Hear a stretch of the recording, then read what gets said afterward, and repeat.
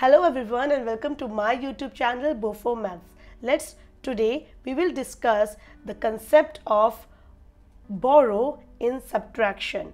Now let's solve the example 43 minus 16. Now here 3 and 6 are in 1's place and 4 and 1 are in 10's place. Now we can't do 3 minus 6, so we have to take carry from 4. But how to do that? Let's try to understand with a very basic example. Now 43 means 4 tens and 3 ones.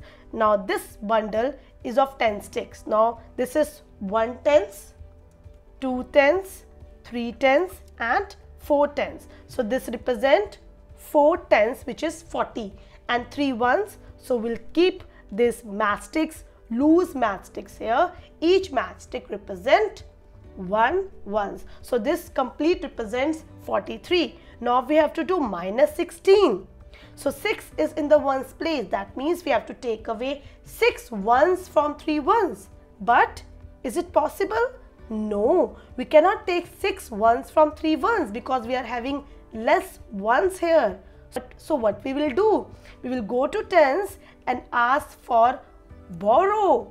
But tens can only give us bundle. Tens cannot give me loose sticks. So it will give me complete one bundle. So this is the reason, children, why we cut 4 and write down 3. Because we are taking 1 tens from the tens part.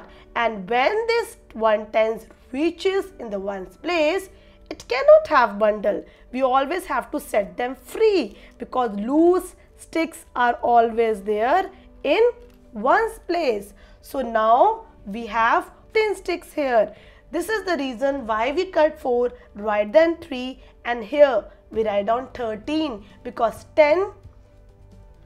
1 tens is 10 ones. So 10 plus 3 is 13. We have 13 sticks here. You can count 1, 2, 3, 4, 5, 6, 7, 8, 9, 10, 11, 12, 13. We have 13 sticks here.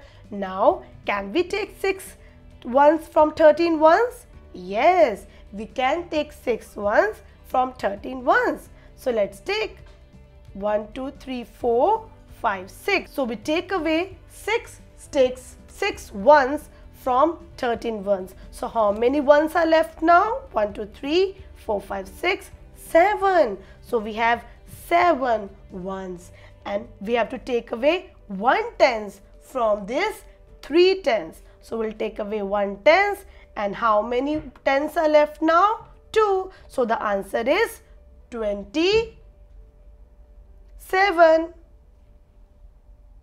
I hope you understood the concept of borrow. If you like my video, don't forget to like, share and subscribe my channel. Thanks for watching. Bye.